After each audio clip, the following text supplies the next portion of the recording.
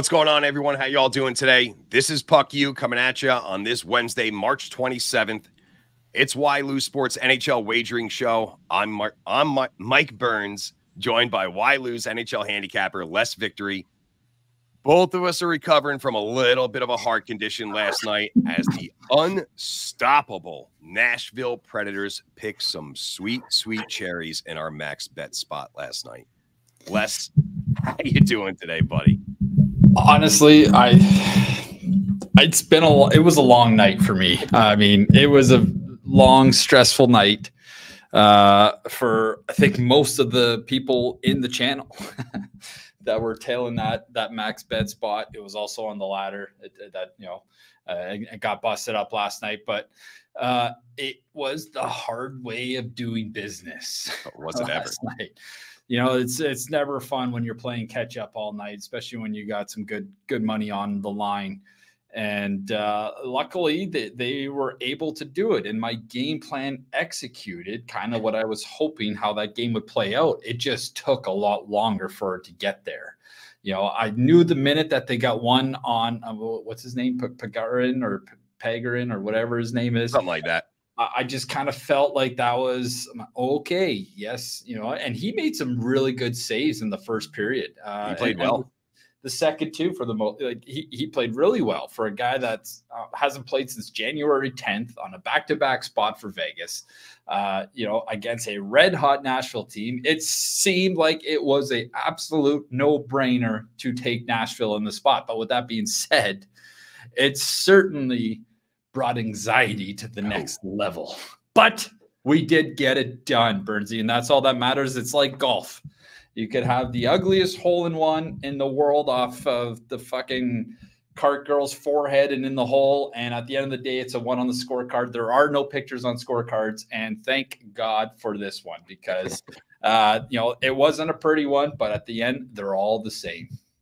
Yeah, she definitely made us sweat, man. Nashville went down 3-0, and I was with you, right? Like, once Nashville got on the board and it was 3-1, I'm like, let's go. Here it comes. But then dagger in the heart, Vegas comes back before the end of the second, goes back up 4-1, and then it was all Nashville from there. Josi with the game winner in overtime. That helped us parlay with Forsberg and Josi anytime points over here. Over in the Washington game, we gave out, our Washington comes over with the OT win against Detroit, gave out Ovi to find the back of the net. He was held off the score sheet yesterday. And in that Florida and Bruins game, we had some action in there. Pastrnak gets over the 100-point mark. Marchand adds an assist, gave out the over. Boston was glad to help us out with that 4-3. So we had some movement yesterday. We had some mojo going our way. Oh, definitely. And it just felt like we were losing all night because every game was falling behind, and every game we had money on to, you know, it just didn't seem to be working for the first couple periods. So it's one of those nights be like, oh my God, this could be the worst night in my sports betting life. But you got to have faith. You got to believe in the process. You got to believe that, you know, the research pays off more than it doesn't. Obviously, Carolina was a little bit of a shocker. Yeah, didn't see that coming. I mean, it was 2-1. They scored 2 empty net goals, so it wasn't a 4-1 game. I mean, they had 40 shots. Nedeljkovic played the best game of his fucking life. And, you know, it busted up our ladder, which isn't a big deal. You know, it's not a big deal. But we did want to see that one. I did want Carolina to win that one. I think we had them as one of the parlays, too, on the card, too. And it just didn't work. But you look at the amount of underdogs that won yesterday, it's kind of crazy. Pittsburgh, Boston was an underdog. Mm-hmm. Jersey was an underdog. Oh, yeah, we were, baby. Chicago was an underdog, which was on the card. Underdog bet of the night, easy money. Montreal beat the Avs at home. Like, it's just a weird night in. So somebody actually messaged me. He's like, yo, what are your thoughts on Dallas tonight? I'm like, don't do it.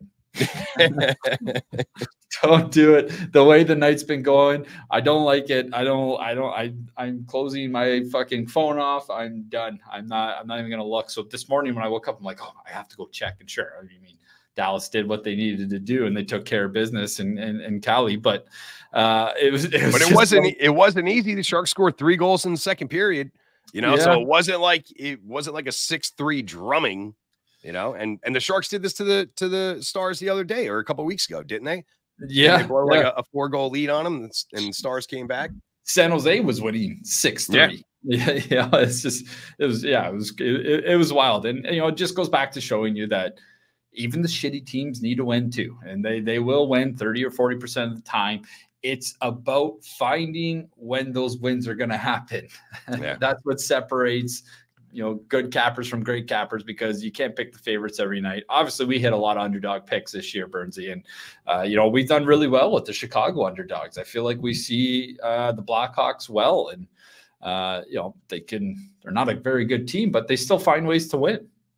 We love our plus money for sure, man. Now let's get into what we got going on. Small card tonight. We only got 2 games going on.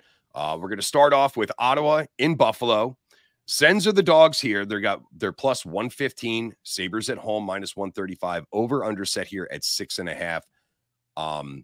Starting with the Sens. Sens are 4-5-1 in their last 10, with the over hitting 7 times. But they've only scored about 2.8 goals per game. But their power play has been a little nasty at almost 28%. 7 for the last 21. They've ended up getting a power play goal. They put 3 power play goals up against Edmonton. And they've been averaging 31 shots per game. So offense is there for Ottawa. And it's always been there for Ottawa. It always has been. What hasn't been there is defense. You know, they have firepower up front. They can score goals. You got a lot of mature players in that Ottawa lineup that can put the puck in the net. And you know, I made a point in the I went live earlier on Instagram just to talk about a few things. And why doesn't Ottawa call up their goalie the next guy in line? Like, who is it? I don't know. I have no idea. I don't know what their AHL looks like. I don't know what that team looks like. I don't know. Maybe it's just that bad. Well, but why not? Because Ottawa's biggest issue has been goaltending. Korpisalo's been very, very subpar. Same with Forsberg. Why not go to the AHL and call one of these guys up? Why not give them the chance? You're not making it. You're not making it. Why don't you start giving these players time in the NHL when it doesn't matter?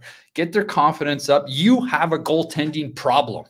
Start to find a solution right now when it doesn't matter, because when the puck drops next year, you're 0-0 and you get to start over. So I don't understand why teams like Ottawa don't make these call-ups to the minors to try to address some of the issues. Like Arizona did it yesterday, and we all saw what happened with young Doan there. I forget his name, but Shane Doan's son. He had an electric game. He scores his first goal. He had like 6 shots on net, and I meant to say that on yesterday. I meant to, like, you know what? First game, dad's in the house, dad's roots. You know, he had the tarps off in the box. You know, I'd love to see it. You know, awesome. I love Shane Doan. You know, he's a Canadian guy. I was always a big Shane Doan kind of fan. It's a shame that nothing really came of him as far as winning goes. But, you know, why aren't these teams being more interactive into the minors to address the issues that they have in the lineup today? Well, I mean, I will say something about Korpisalo. I mean, like, he's 2-8-2 over his last 10 with a 3.06 and an 8.95. But in his last 5, he's got 4 victories. He's gotten that goals against below 3, right? He's at 90% save percentage. I mean, I see a lot of what I see in Ottawa. I see a lot of it in New Jersey too. You know, they've got the high power offense skill, but their defense and tendies just suck. And then you look at a game like yesterday for New Jersey, where they were outshot 22-7 in the first period. But somehow Jake Allen stands on his head, gives his team a chance, only lets in 1 goal, and then Devils wind up coming away with a 6-3 victory. So it does all matter with what's between the pipes. So I agree with you. You gotta find out. If you know Korpisalo is not your fucking answer, then get him the fuck out of there. But he's our answer tonight. Well, yeah, very, very much so. It could be. But the other interesting thing is like, yeah, okay, he's played better, but his season, he's an 8.88 goalie. Yeah. That is well below average. And if you're below average goaltending, you're not making the playoffs. It's simple math. Go look at the stats of the teams that are in the playoffs. They don't have .888 save percentage. And if they do, they have another goalie that is in the 900s. I think the average is like 902, 903, but Ottawa has Forsberg at .885. So they've been equally as shit. And, they both got a lot of games under their belt because the coaching staff has constantly bounced from one to the other to try to find an answer. And it just didn't happen for the Senators this year. Well, they're going to Korpisalo tonight. He's got a little bit of a hot streak. And, both of these two teams are a little bit of streaky teams that we've seen throughout the season. I mean, unfortunately, my wagon of a Buffalo team, the wheels have fallen off. They're not going to be making a push towards the playoffs. They're 4-5-1 as well in their last 10 with the under cashing 7 times. Buffalo's been scoring 3.2 goals per game while allowing 2.9. They have one crappy power play, man. It's under 12% in the last 10 games. But to your point about goaltending, we got UPL between the pipes tonight. He's 3-2 in his last 5, 2.83 and a 9.08. Is UPL going to be the difference in this game tonight? I think a lot of this game is going to come down to goaltending. And, if history has showed us anything, UPL has had a much better, arguably the best second half of a season from a goaltending perspective, minus maybe Charlie Lindgren. He's been one of the best goalies in the NHL over the last month and a half. So if he plays his game and he does his job, I think he's going to have a good game and shut down the Sens.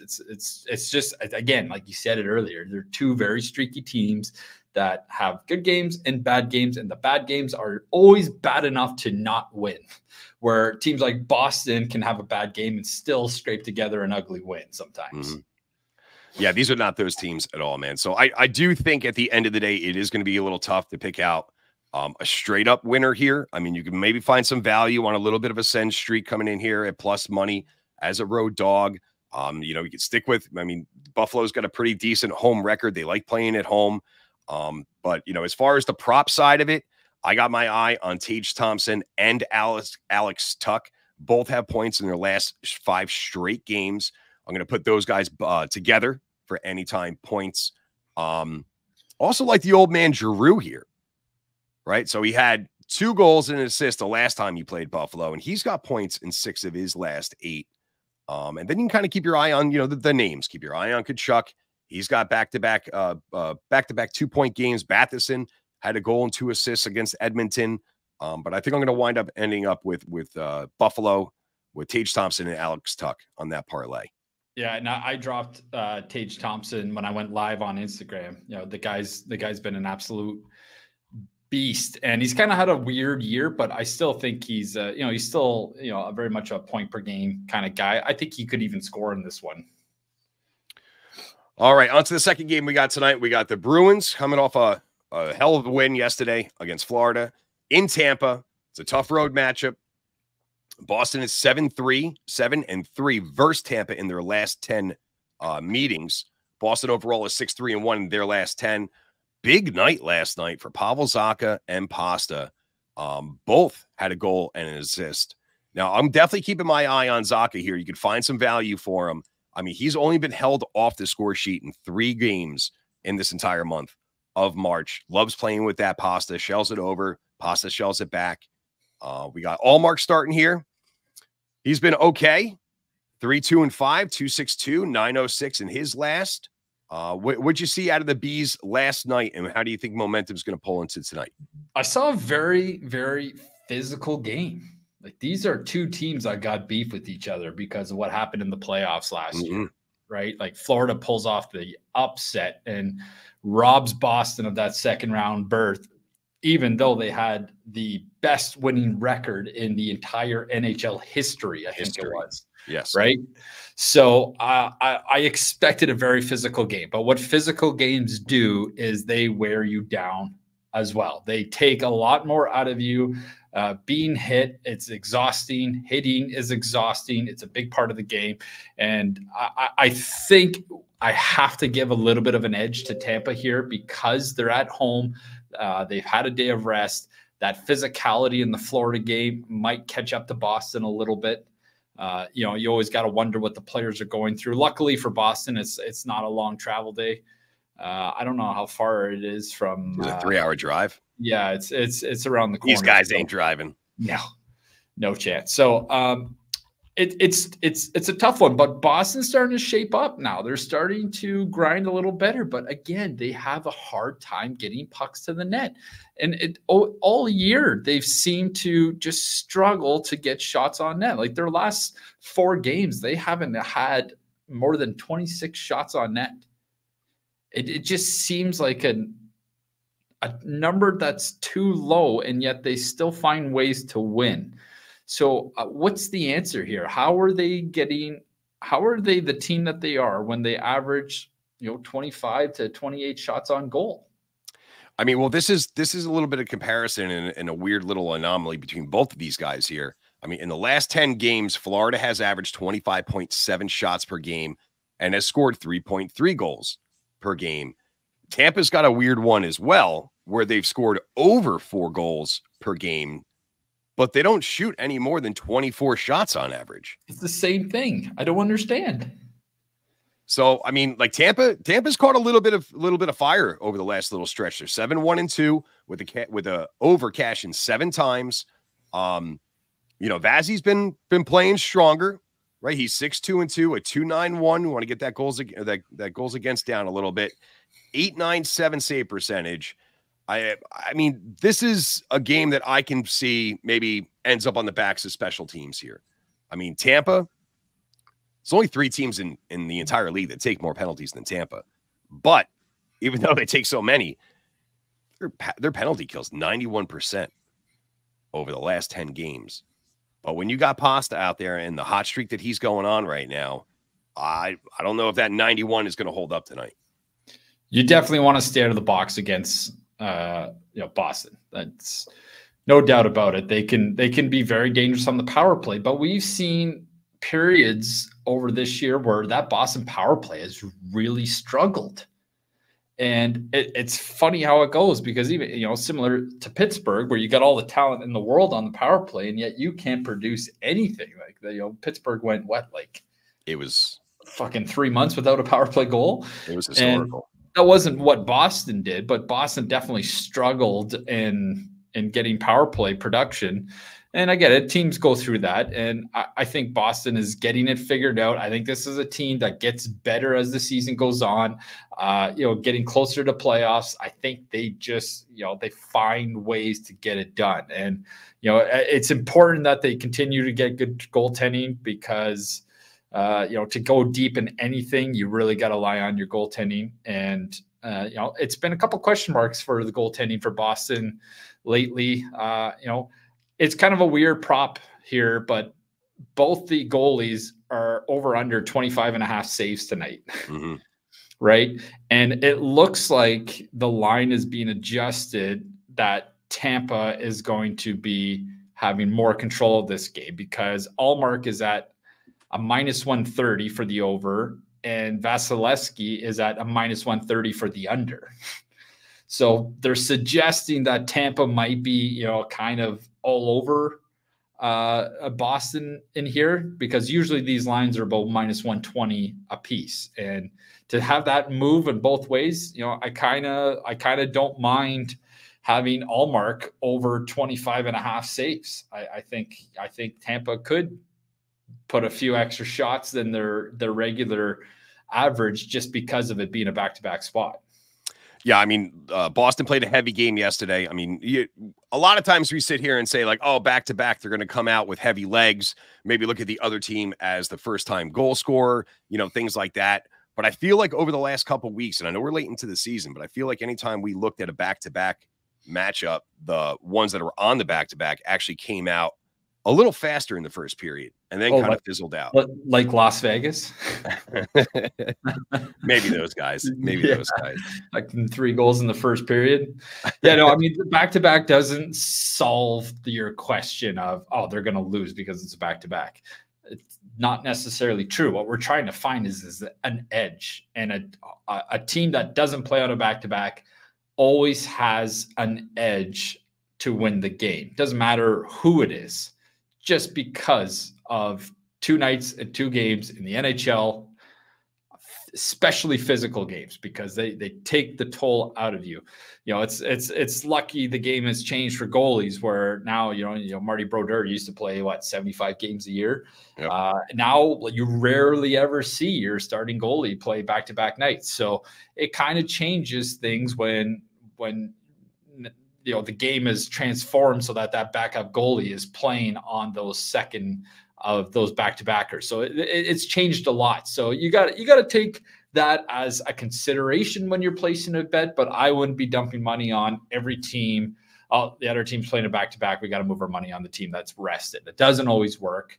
It almost didn't work for us last night in Nashville. And it's burned us a couple times this year doing that with that mentality. But you got to look at what Tampa Bay is also doing lately, and they've been red hot, like you said. So, you know, you put it all together, and you know what?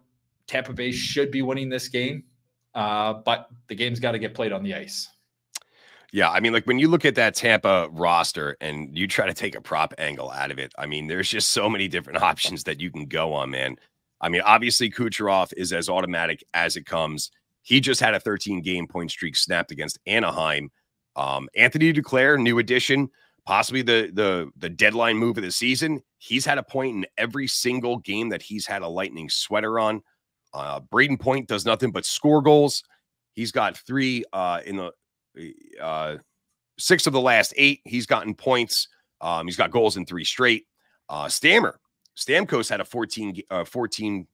8-game point streak snapped where he totaled 14 points against that Anaheim. So, I mean, like, there's just firepower galore, man.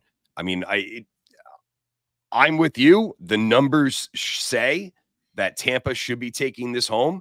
They say that, you know, on the rest, back-to-back against Boston, who played a heavy game last night, tons of firepower. Allmark's going to get tested. I mean, we could either see a real tight checking, slow-paced game or a full tilt shootout, and I'm hoping for a fucking shootout. You know what? It's kind of weird from a betting perspective that Tampa's only a -115 in this spot. Okay, the two teams, they're not that far away in the standings. Tampa has been the better team. You know, they've won 7 of 10, where Boston is, 6-4, not as good. This is their 3rd game on the road. I kind of expected Tampa to be like a -125, -130 here. So I don't know if we're missing something or not, Bernsey, but I think Tampa at -115 is a pretty good price. Yeah, a little bit of a steal, especially because, I mean, you know how I feel about Boston. I'm not completely sold on them. I don't think that they are a complete show, you know, especially how weak they are up the middle. I mean, I've been proved wrong before. We'll see if it keeps going that way. I mean, they shut me up last night. I was all over the Cats, but we'll see what goes on in the Bay. Yeah. All right, guys, that's it. Just 2 games for tonight. Best of luck here with everything going on. Don't forget to get over to whylose.com, grab that $99 week package, get on that Canadian bacon. That sucker's been cashing, cherry picking all night long. Get over and check out our Telegram, YouTube, TikTok, Instagram, Twitter. Let's talk to the guys. Yeah, we talked live already today, and I know we had over 100 people on their live chat. I like getting on live every day, guys. So usually around the afternoon, 2 o'clock, 2:30, if you got some time and you want to throw your AirPods in while you get your workout in or something and hear me blab about sports betting and all that shit in general, tune into that. I give a lot of more insight of how we come up with these games and how we rank these games. And that's such a big part of this. So make sure you have a unit system. You keep to that unit system. That way, when things don't work out the way you think, you still got lots of money to play with.